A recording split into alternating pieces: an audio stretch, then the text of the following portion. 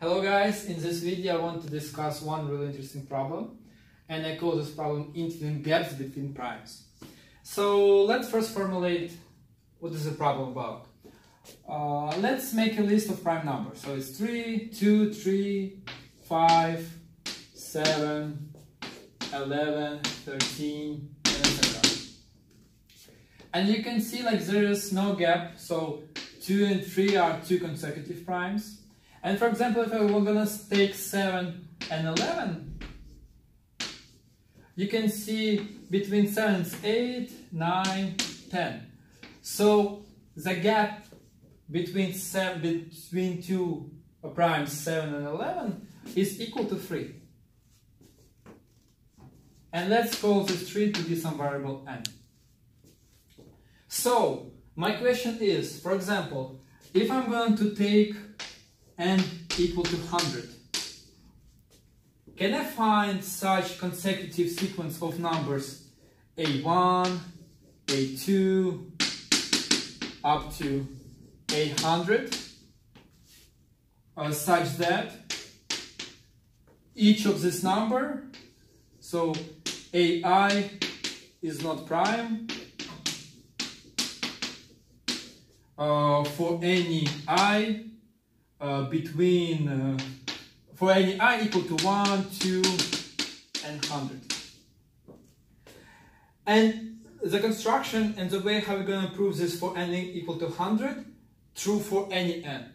So basically what we're showing anytime if you're going to give me a number, for example, n like 1,000, 10,000, 1 million, and for this like number, I can give you a formula for numbers, such that like for this sequence of numbers between, for example, a1 and up to 10,000, there's going to be no prime.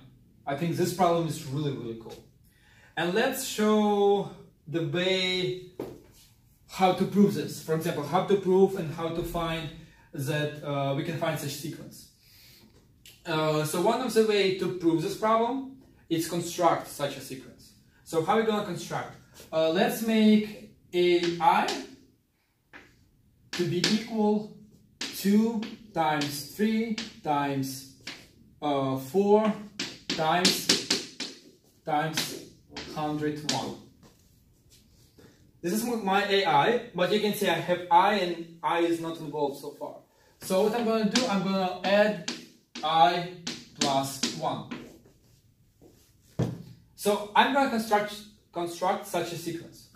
And for this sequence, my claim that there is no prime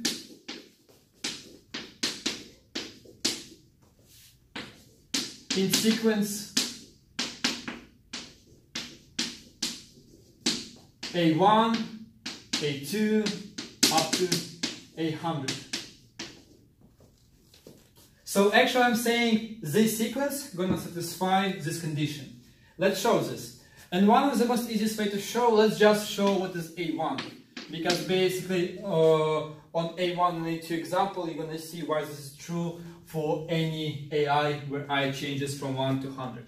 So what is a1? a1 is 2 times 3 times times 101 plus 1 plus 1 is 2, so plus 2.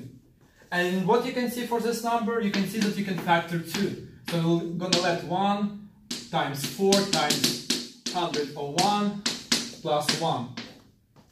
And based on this, you can see this number is not prime, because for this number you have at least two divisors, 2 and this number. And you know for prime numbers, the only divisors are 1 and number itself. So this number, so it follows that a1 is not prime. In the same way, you can show that a2 is not prime. Why? Because using the same procedure, I will get the 2 times 3 times 101 plus 2 times 1 is 3, so plus 3.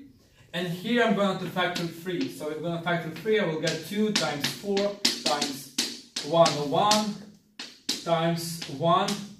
And here again you can see that your a2 is product of two primes. Oh, not a product of two numbers. And which of this number is bigger than 1? So A2 is not prime. And in the same way, you can show that if you have AI, by using the same procedure, you're gonna factor a plus 1 number.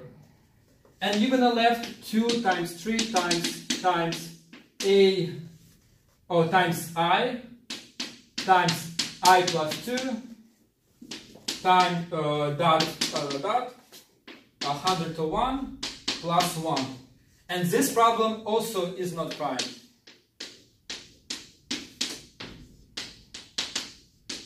Why? Because you have 2 factors. And our last step in this proof, 100 is going to be, the last term is going to be 101. So I'm going to factor 101, and then we'll get 2 times 3 times 100 plus 1. And this number is again is not prime.